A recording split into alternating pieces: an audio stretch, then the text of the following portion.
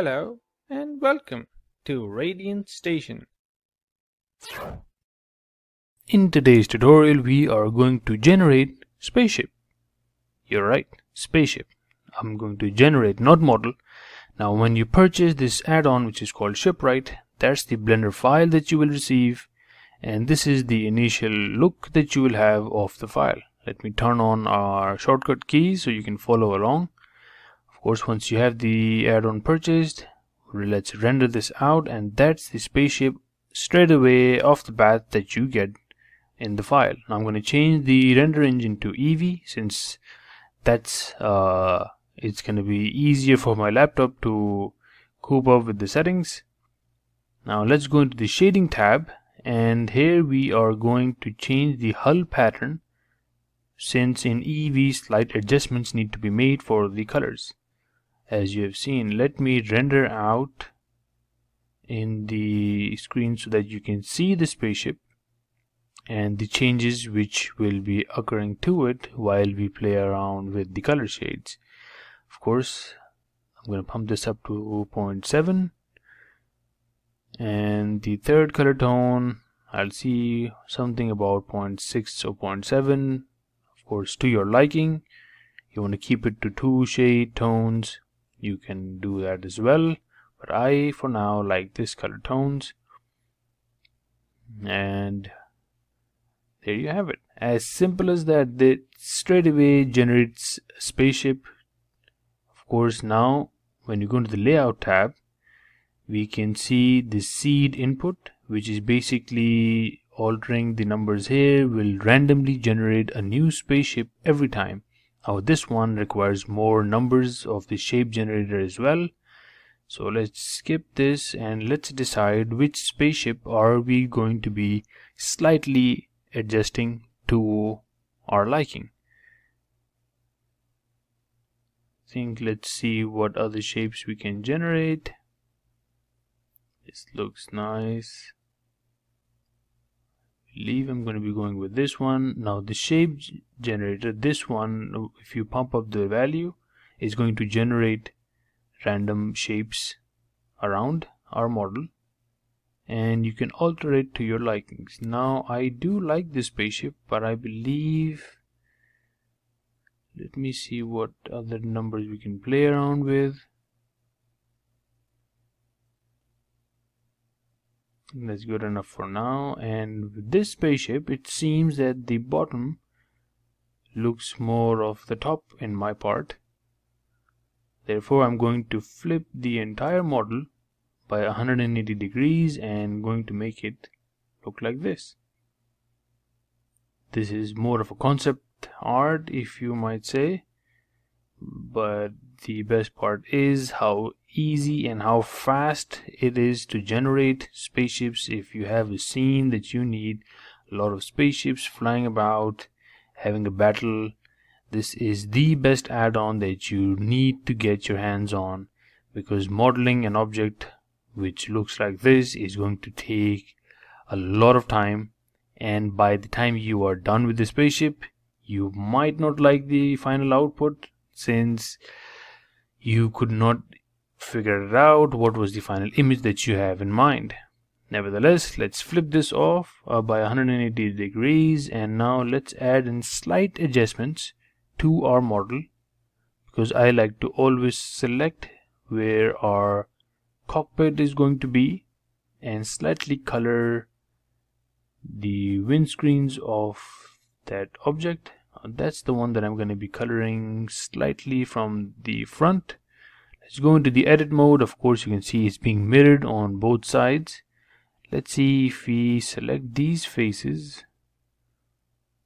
Do I need to select the ones at the bottom?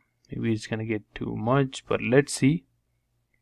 I'm going to go with these faces. Maybe I'll select even the top one. And now we'll be adding in a new material to this from our properties panel. New assign. Let's go to the shading tab and let's see what simple colors will we be adding here. That's the shape. Now let's of course assign this, and I don't like the additional part which is at the bottom. I'm going to deselect those faces. I'm going to undo this for now, and I'm only going to select the top faces. Let's see how that goes. Assign, and I'm already liking it. Let's go into the darker tone, and that looks great. Perfect. Out of the edit mode. Now of course each of these objects are separate.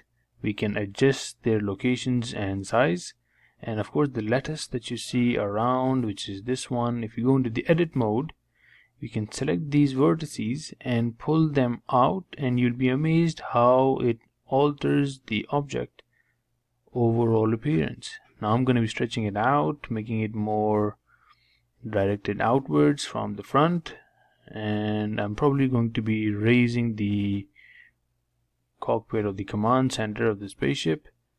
And just to show you, we can even do that for the rear of the spaceship by selecting in these vertices as well as these ones. I'm going to pull these out to give it a broader base, but of course since we are doing some alterations, if we select the black textured objects that you see at the back, it will slightly be different. If you go into the edit mode, you'll see just in a minute.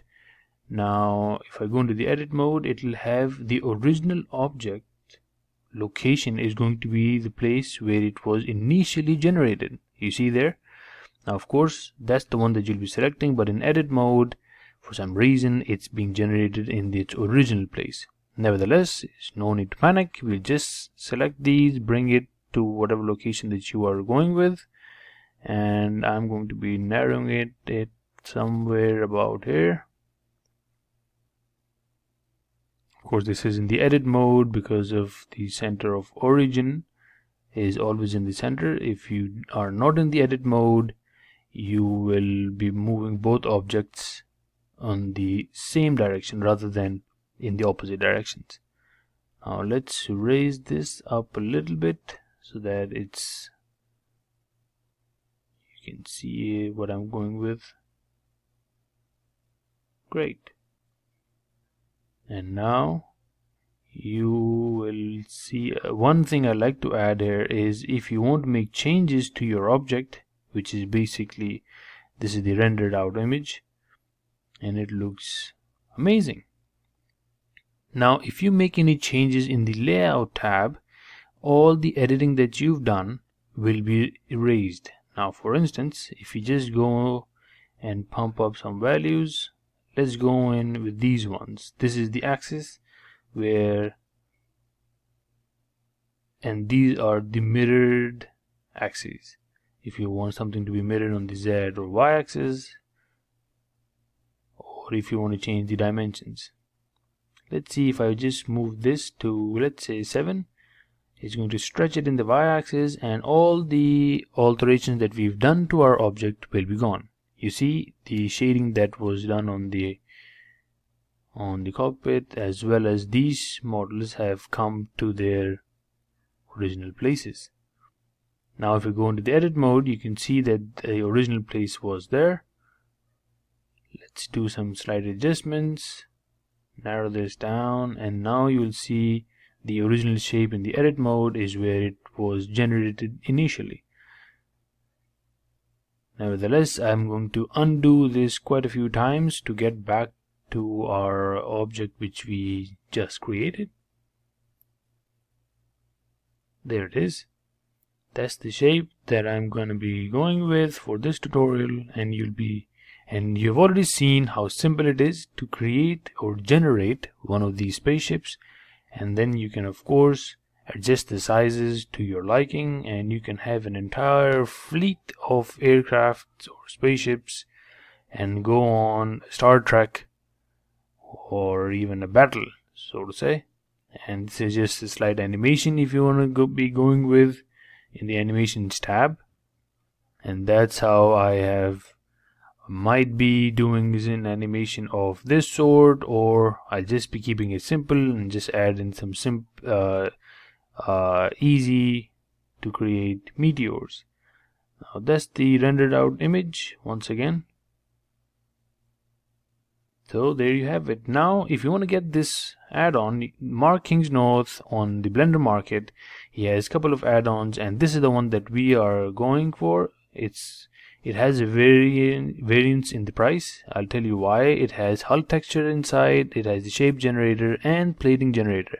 Individually, if you buy all of these, it's going to cost you $58, but this one, only with $55 you can get everything, in case if you don't have the other three. Now the best part is, if you have already purchased the add-on like myself, as I've covered some other tutorials with shape generator and plating, this is the one that you're going to be going with, $9.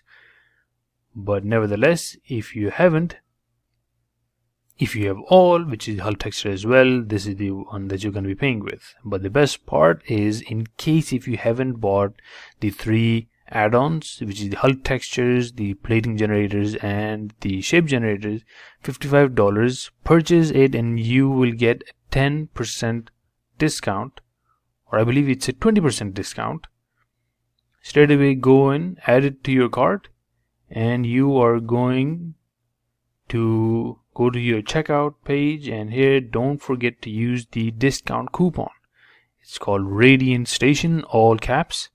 Straight away $55 is your original price. Apply the coupon, and once you claim it, $55 is going to go down to $44.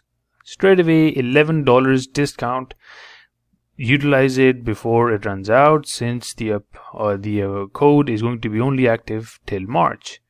Therefore, utilize this. If Spaceships is something that you want to be working with, if there's a project that you're working on, very easy to generate complicated shapes, and of course you can add further greebles to it to modify your spaceships. It's amazing to get the abstract done in the very first start. So thank you for watching. Stay tuned. Toodles.